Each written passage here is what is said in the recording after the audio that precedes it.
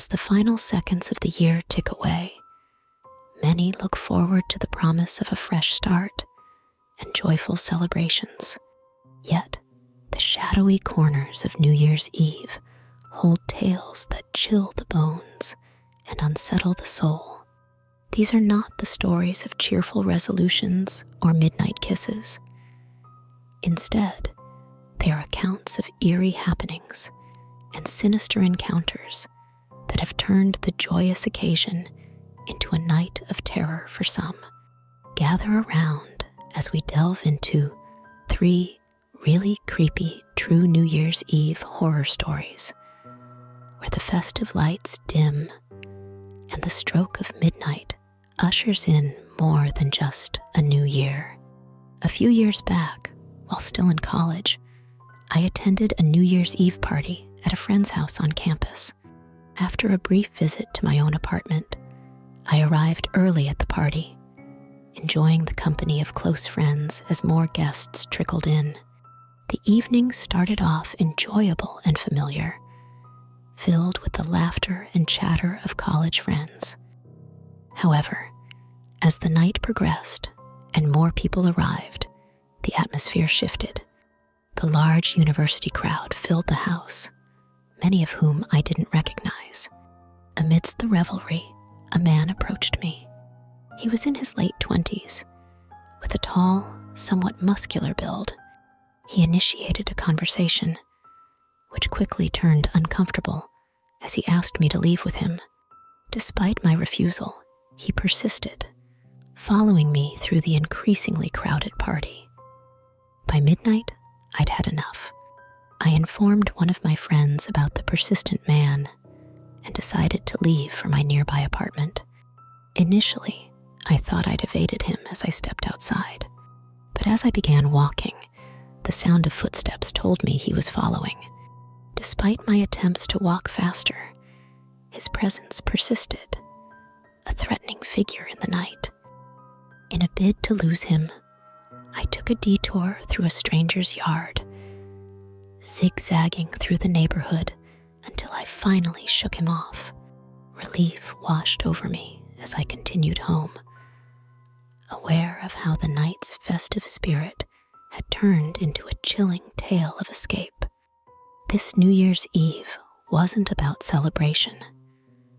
It was about the unsettling realization that safety isn't always a given, and that sometimes the scariest stories are the ones we live through ourselves. Upon safely arriving home, I thought the unsettling experience from the party was behind me. The next day, back at my parents' house, a new wave of unease washed over me as I received a Snapchat ad from a Jake, who quickly revealed himself to be the same man from the party. My decision was swift. I blocked him, wanting to sever any ties with someone who had made me feel so threatened. But the situation escalated that night. From my bedroom window, I noticed an unfamiliar car parked unusually close to our driveway. As I approached for a closer look, the driver's door opened and a man stepped out. My heart sank as he made his way towards our house. It was the same man from the night before. How he found me, especially so far from campus, was beyond my understanding. Alarmed, I rushed to alert my parents and called the police. We cautiously peered from a window in the back of the house, trying to track his movements. The realization that he had followed me to such a personal and supposed safe space was horrifying. As we waited for the police, the weight of the situation settled in. This was no longer a story of an uncomfortable encounter at a party. It had escalated into a sinister tale of pursuit and intrusion, one that I never expected to unfold in the quiet safety of my parents' home. As the night unfolded into a living nightmare, the man from the party, an unwelcome shadow from the past, had followed me to my parents' home, hiding somewhere in the dark recesses of the backyard. He eluded our sight, but not our fears. The arrival of the police brought a tense relief, their search revealing the intruder before he could escape. The realization that he had tracked me through Snapchat, exploiting the brief moment of digital connection, sent shivers down my spine. In those long minutes of uncertainty and fear, I realized how close danger had come, lurking just beyond the safety of our home. The incident left an indelible mark, a cautionary tale of privacy and vigilance in an increasingly connected world. The past echoes of New Year's Eve celebrations were of a different kind, filled with family, games, and the innocent excitement of staying up late. One particular year, when I was around 12 years old, the night proceeded as usual with laughter and movies until everyone retired to bed. Alone in the living room, I finished my movie and headed to my bedroom. The moonlit tranquility of the night was shattered by the sight of a woman standing in our front yard. Her presence was as unexpected as it was unsettling. As she noticed me and began moving closer, fear took hold. Without any covers on my large second-floor window, I felt exposed and vulnerable. Ducking away from sight, I hoped fervently for her departure.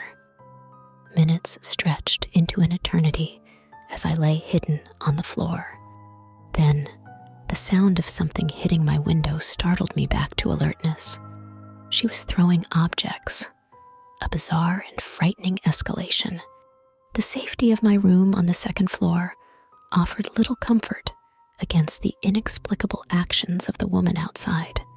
Each thud against the window was a chilling reminder of the thin veil between the safety of home and the unknown dangers of the world outside. The woman's determination to draw my attention was unnerving. Despite the fear gripping me, curiosity led me back to the window. There she was, still fixated on me, motioning with an insistence that sent chills down my spine. Her subsequent move to the front door, the repeated knocking, it all unfolded like a scene from a horror film. Only this was all too real. The relief I felt as she finally drove away was immense. I was left with a haunting array of questions and no answers. The morning conversation with my parents offered no solace, just shared confusion and concern. In a contrasting scene just last year, my wife and I hosted friends for New Year's Eve. Our house, set amidst a spacious yard in the country, was filled with the sounds of laughter and chatter. After celebrating outside with champagne at midnight, the evening wound down, leaving us to tidy up after our guests departed. As I finished in the kitchen, the quiet of the house was broken by what I believed was the sound of my wife in the hallway. But when I called out and received no answer, a fleeting sense of unease brushed over me. Climbing the stairs to bed, I dismissed it as tiredness playing tricks on my senses. However, as we lay in the quiet of our room, my wife's voice pierced the silence, inquiring about footsteps she heard downstairs. The faint noise she described was just discernible to me, a subtle but unmistakable sound that suggested we were not alone. The tranquility of our home had been breached, leaving us to face the unknown lurking in the shadows of our own home. The tension escalated as I heard the unmistakable sound of footsteps ascending the stairs toward our bedroom. In a flurry of fear and quick thinking, my wife and I secured ourselves in the ensuite bathroom, dialing 911 as the intruder's presence became increasingly ominous. The banging on the bedroom door sent waves of panic through us. Despite the terror, we remained as silent as possible, hoping against hope that the door would hold. The sounds of struggle and shouting filled the house as the police arrived, yet we dared not leave our haven until it was absolutely clear. Finally, the authoritative voice of the officers signaled safety. They had apprehended the man, a stranger to us, lurking within our home.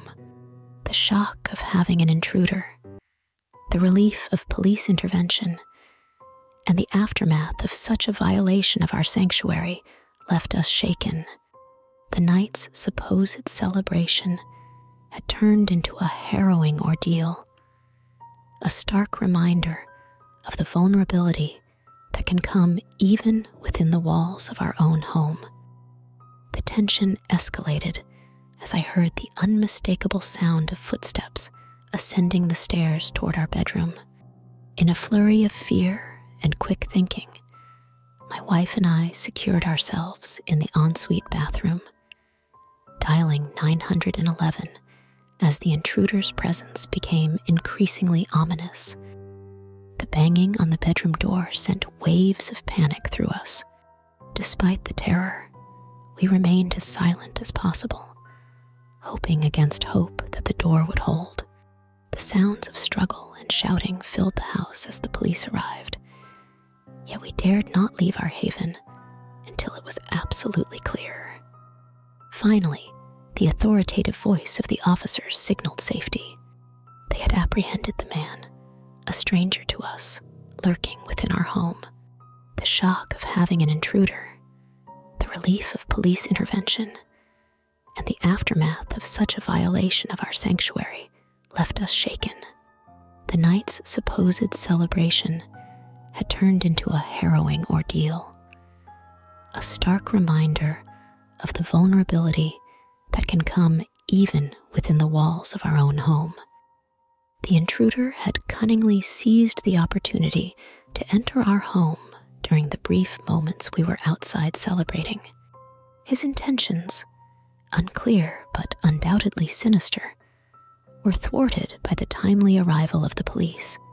The confrontation was tense.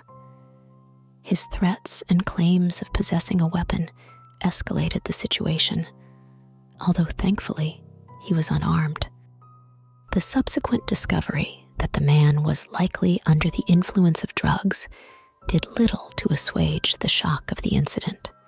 His presence had violated the safety and sanctity of our home, leaving behind not just physical disarray, but a lingering sense of what might have been.